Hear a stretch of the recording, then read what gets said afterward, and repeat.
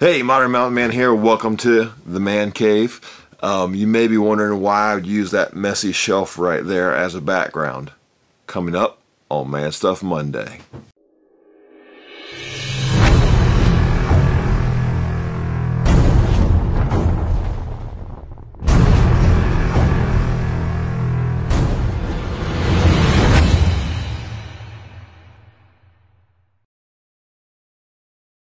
By the way, for some of you guys who have subscribed to this channel for gun content, at the end of the video I've got something back here I want to show you. Now, if you've been following along with us the last couple of weeks, we have been doing a study on a book that's called Making Men by Chuck Holton. And the basic premise of the book is this, that we need to know what it looks like to be a man in order to be men as well as raise our sons to be men. And Chuck basically took the acronym of SHAPE and said, this is what a man looks like, SHAPE. And so S was submit. We talked about that the first week. Honor was what we talked about the last week. If you missed those two episodes, I encourage you to go back, check them out. I also encourage you guys to pick up the book. I'm only covering the 5 chapters that cover the acronym, but there's some other chapters involved in this as well. So go, there's an Amazon link down below. Go pick that book up if you'd like. But today we're going to talk about the A of SHAPE, which is actually 2 words. It is assess and improve. Squarely in the sights of our author this week, as he is discussing the ability to assess and improve, and that quality that's within a man to assess the situation and improve the situation. Squarely in his sights, the target is this: passivity. The sin, the trait, the problem of passivity in a man's life. It's interesting, he starts with a quote from Jesus in Matthew 5, the one where Jesus says, if your eye offends you or your hand causes you to sin, cut it off, pluck it out. And he says, you know, one of the things I really extrapolate from Jesus's statement there is sometimes extreme measures are needed. If I want to change something quickly, man, I need to take action. And that's what we're going to be talking about today, is taking action on things that we want to change, things that we want to improve. As men by nature, we're fixers, almost even to our detriment. Sometimes you're having that discussion with your wife and you're trying to fix her and she just wants to be listened to. Outside of that realm, we're fixers. And you know, as a man, we're always looking, assessing our situation, assessing our business, assessing our family, our house, our man cave. And we're saying, all right, what needs to be improved here?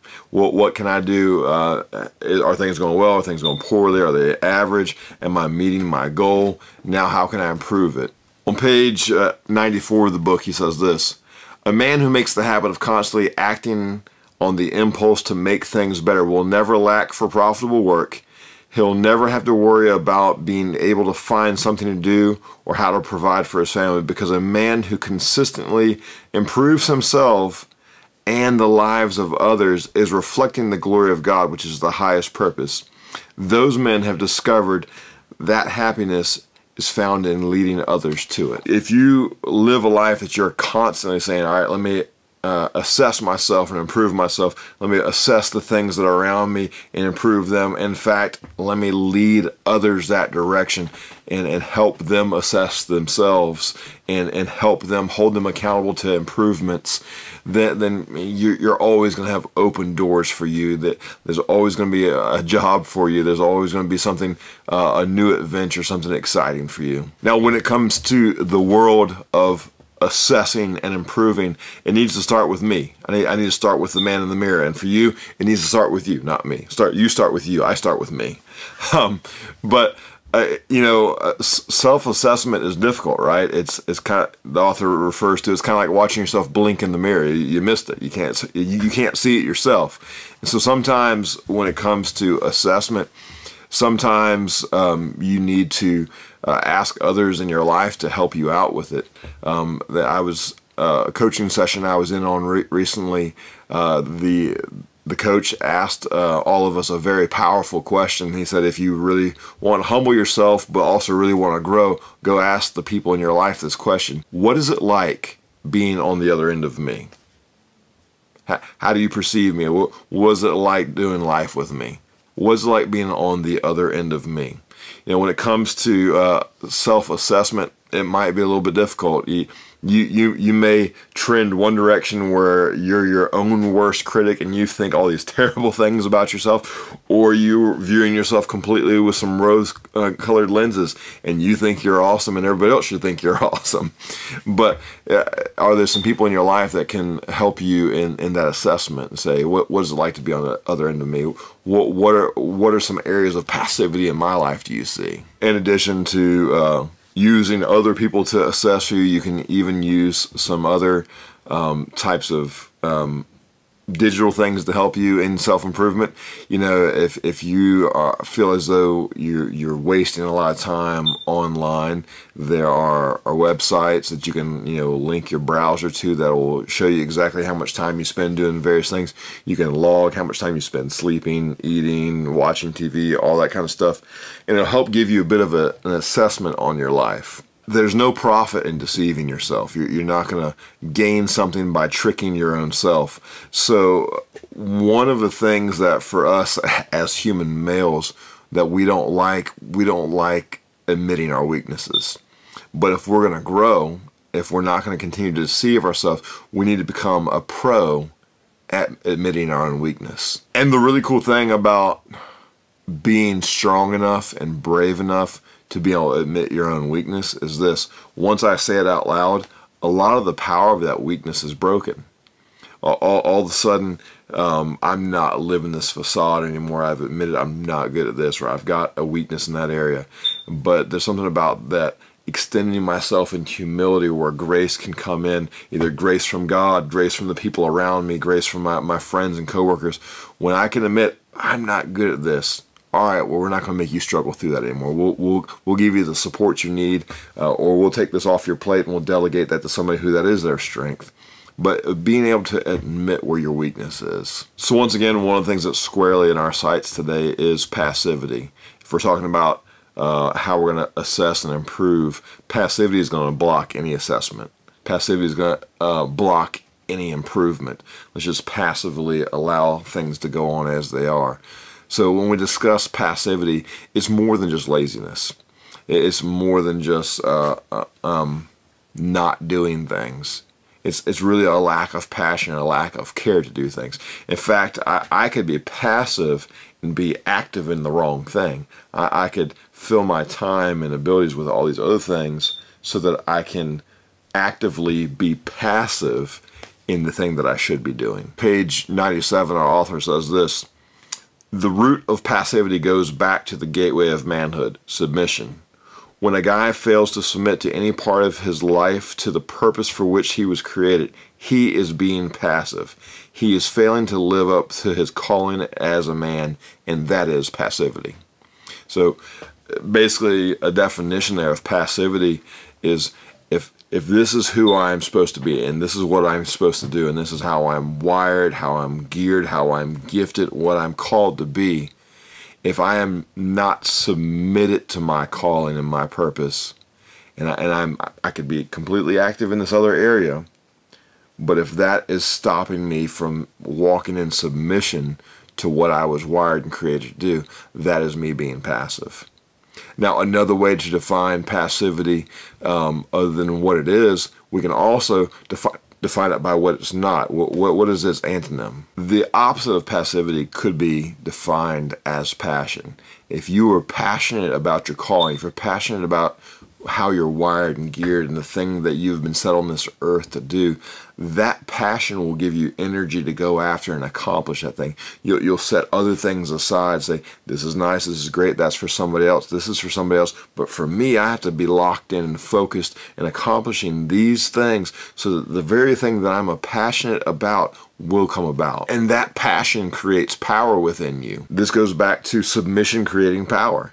Because I've submitted my life to my calling, my purpose, my destiny, the way I was wired and geared. Now, because of that submission, I can be focused enough to be powerful to accomplish things that I wouldn't be able to under passivity. Therefore, passivity is the opposite of passion and power. When it comes to this war on passivity, we can be our own worst enemy, right? You know, the message all around us is a message of passivity. Men, just relax. You've earned it. You deserve it. Enjoy yourself, satisfy yourself, take it easy, relax a little bit, avoid risky behavior. And then on top of that, we're bombarded with all sorts of activities that would actually keep us from accomplishing the things we're passionate about, the things we're called to do. And as if our culture around us didn't make not being passive hard enough, there's a part of passivity that wells up from within us from our forefather Adam. I was reading the story of the Garden of Eden the other day, and I got to the point in chapter 3 of Genesis where God pronounced the curse of sin. And when he got to Adam, he actually rebuked Adam for being passive when his wife tempted him with the forbidden fruit. One of the key indicators that you and I are moving in passivity is the blame game. I catch myself in this all the time when I start blaming other people or blaming circumstances. And for me, this is one of the areas that I'm having to assess and improve, right? And when I get into blame, I blame my circumstances. I blame this person. I blame the family. Blame coronavirus. Whatever you want to blame. When I get into a place of the blame game, you've moved into passivity. On page 103, this is what our author says about dealing with the blame game. The truth is, the only thing a man can change about the problem is the part he controls. If he learns to look for points of passivity in his own life when confronting a problem and then takes drastic action to get rid of them, often that's all that's necessary to bring change to those around him. So we can give into the blame game and we can say, well, I blame this, I blame that, I blame her, I blame him. But at the end of the day, all I can control is me. He uses this phrase that I'm sure that I will use later. He says this: whether you dug the ditch or simply fell into it, the next step is the same. Climb out of the hole. You can blame this, that, and the other, but at the end of the day, all I can control is me.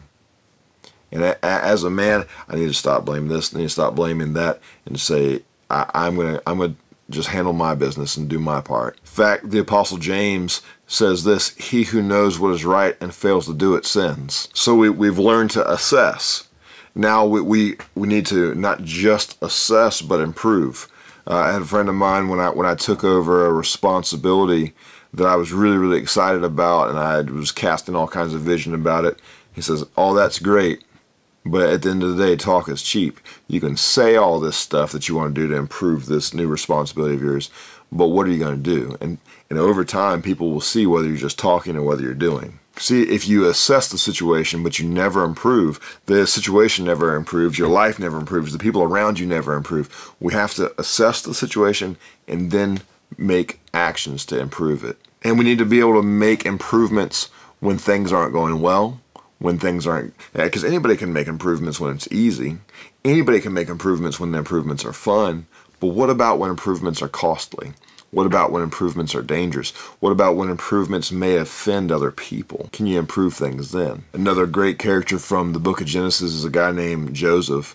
Joseph, he early on in his life, he kind of got a little full of himself, bragged to his brothers about his destiny and his dreams that he was having, and his brothers got mad and actually sold him into slavery. Some pretty bad brothers, right?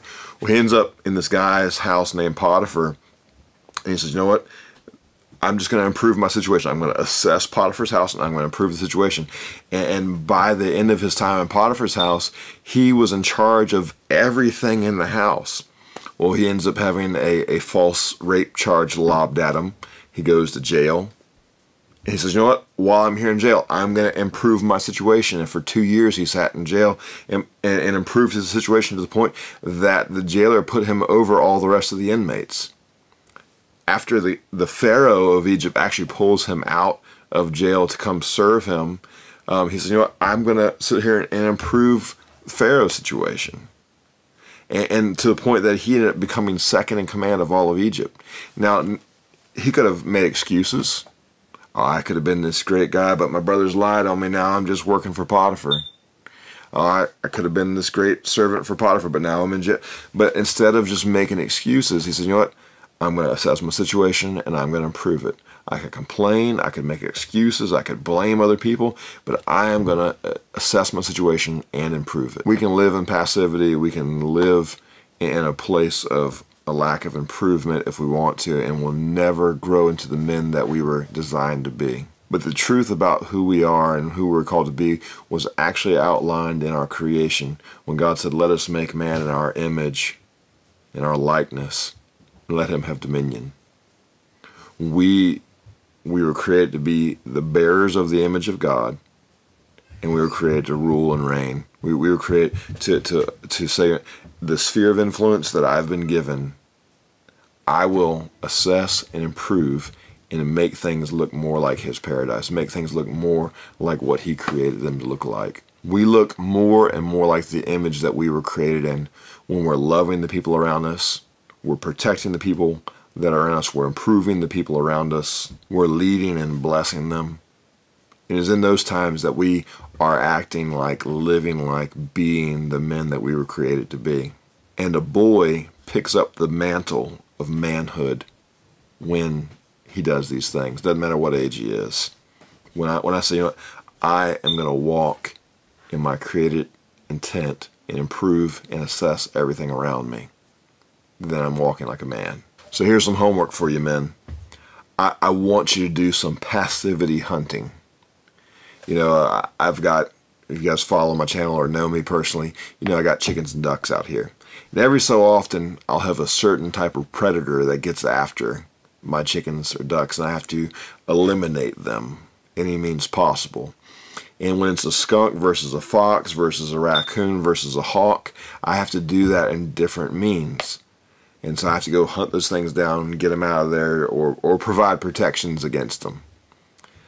Today, I want you to do some passivity hunting. There's 6 areas listed here that I want you to say, what, how am I being passive in this area? How am I lacking passion and power in this area that I'm not walking in my original intent for this area of my life? Get out a pencil and a paper and write these 6 things down. Spiritually, family, physically, mental/academic, financially, and career.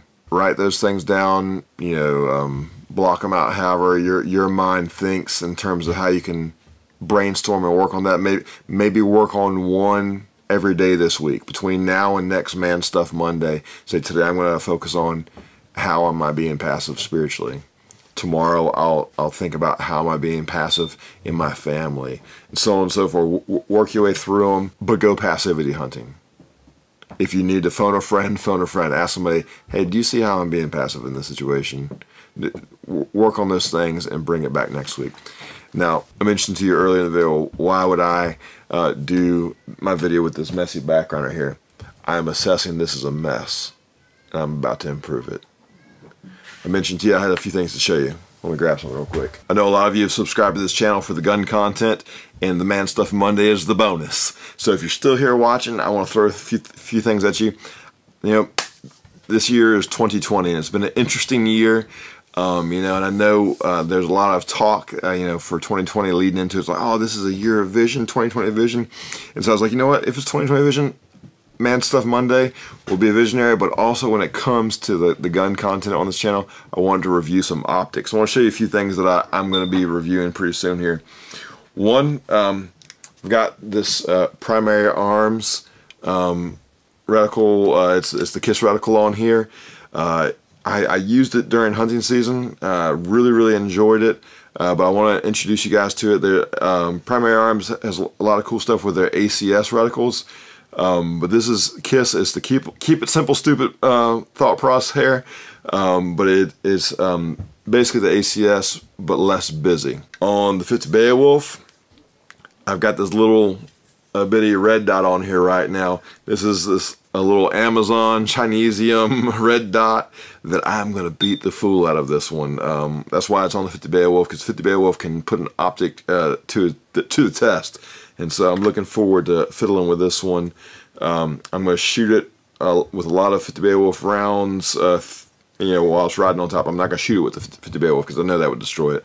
But I'm going to shoot some 50 Beowulf with it, see whether I can lose 0. Then if it survives just normal use on the Beowulf, I may take it off and mount it to something else and drop it off the roof a few times.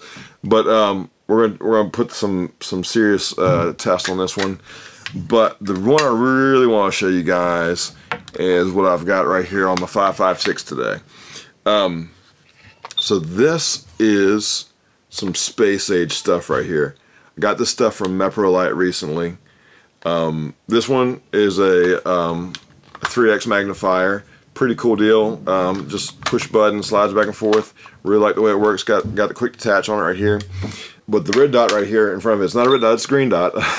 Now this one right here is the Meprolite Foresight, and can I tell you, this is space age. It's literally, shooting with this is like you're playing a video game. It's crazy. I'll go into the details later, but I can tell you this. It's got 2 different apps on my cell phone that I can work my sight with. It's nuts. And so one of my goals right now is to run a 5K gun run, and this is the optic I'm going to be using for it. God bless you, and go take your mountain.